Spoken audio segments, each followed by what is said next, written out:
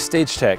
The easiest way to put it, it's what everybody is doing in a performance that isn't performing. I want my students to have a few different takeaways.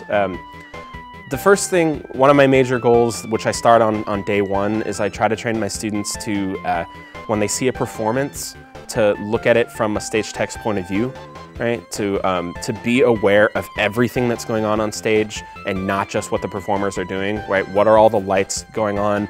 You know, what was the work that was involved into making that happen? The same with the sets and the costumes. So I try to train my students to think like a stage technician rather than just a regular audience member, which is how most, 99% of people when they go see entertainment, and that's the point of entertainment, is to be entertained, but I want people to kind of get a bigger appreciation for what's going on. So that's a big element of what I want to take away. It's really important that you get your hands dirty and that you really, through repetition, learn how to do a particular skill. I want to give my students practical knowledge. And I know that not every single student who takes my class is going to end up working in this field, which is fine.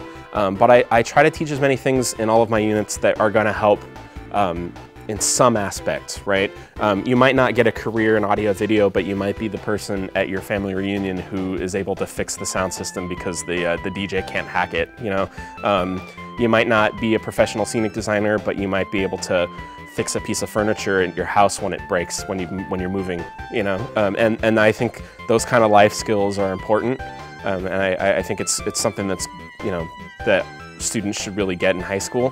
I want to be able to bring the excitement of working behind the stage on a show to people who have never experienced that before. I have a lot of students tell me what the first time they work backstage that it feels powerful, which is a strange word, but they feel a sense of power, that they're controlling all of these things that are happening on stage that you kind of just take for granted, that you don't think about, like I said, that you don't really think about. But they're behind the scenes, they're in the booth, they're flipping the sliders and they're pressing the buttons and throwing switches, and what they're doing is making all of this crazy stuff happen. And I love that feeling. I get really excited for that. It never gets old for me, and I love bringing that to people who have never experienced that before.